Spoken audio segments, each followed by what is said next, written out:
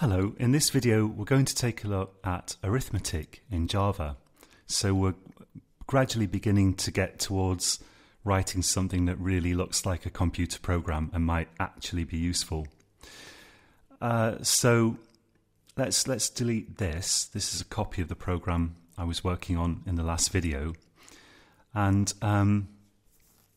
we've got, in arithmetic, obviously we've got four operators that are very commonly used. We've got plus operator. These are called binary operators because they work on two values together. You know, like 3 plus 4, there's two values, so it's a binary operator. And the general name for these things is they're called operators. We've also got divide, and in Java, the symbol for divide is a slash, like that. You have to get the right kind of slash. If you're going from left to right, you'd have to go up a hill. If you imagine sort of, I'm gesturing with my fingers, which of course you can't see, but it's like a hill sloping upwards from left to right. We've also got multiply, and in Java that's an asterisk. And in fact, these conventions are common in very many programming languages. And we have subtract, which is the normal sign you'd expect. It's a short dash like that. Let's try these out a little bit. So we'll have some variables. In fact, you can just use sysouts. Maybe we should also just do that to start with. And then we'll take a bit more of an extended look at this in the next video, I think. So if I write system.out.print line 7 plus 3, we expect to see 10. And of course we do see 10. There we go. We'll try some other things. We'll try all of them.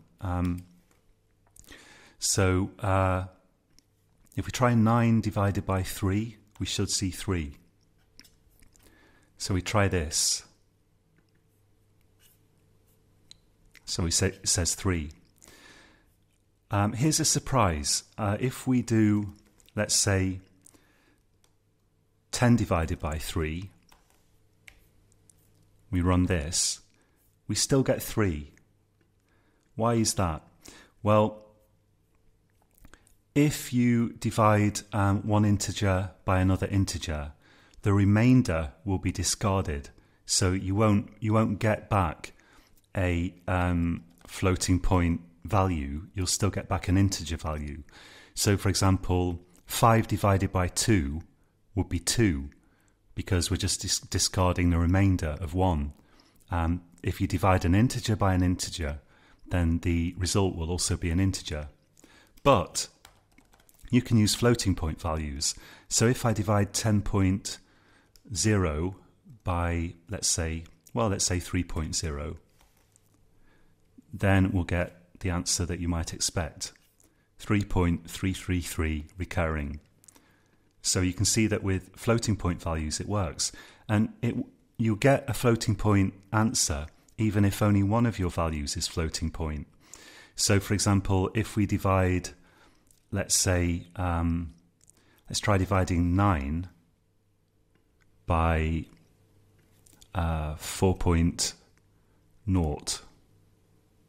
Let's try that.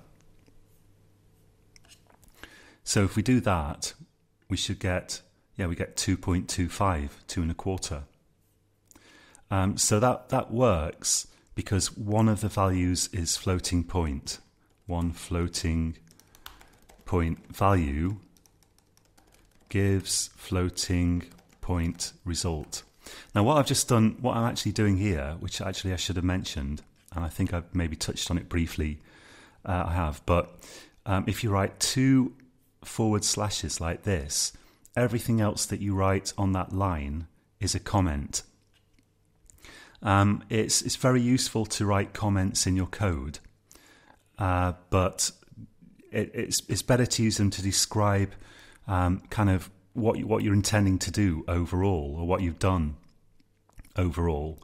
There's not much point putting a comment saying output 10 divided by 3, because you should learn that you should learn that. You should learn to understand that just from seeing this code.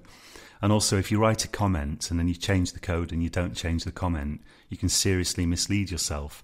So comments are important, but generally better saved for blocks of code where otherwise it wouldn't be clear what the intention of it is, for that sort of thing. We'll take another look at this in a video shortly, actually. Okay, let's carry on with this. So if I write sysout, let's try. So we've got plus, we've got divide. Let's try multiply. So 3 times 4. We expect that to be 12. There we go. It works. And of course, subtraction. So let's do 3 minus 4, because that should give us minus 1. And if we actually run this, we see that indeed we get minus 1. So try all of those out for yourself and put some comments in as well, just to kind of describe what you're doing. Although they may be a bit overly precise, unnecessary at the moment, it's good to get into the habit of using comments a little bit. Try them all out, and don't forget to try integer division like this one, and assure yourself that it discards the remainder. It doesn't work quite as you might otherwise expect. Okay, and try floating point division as well. You can try all of these with floating point and integers if you can be bothered. Okay, so until next time, happy coding.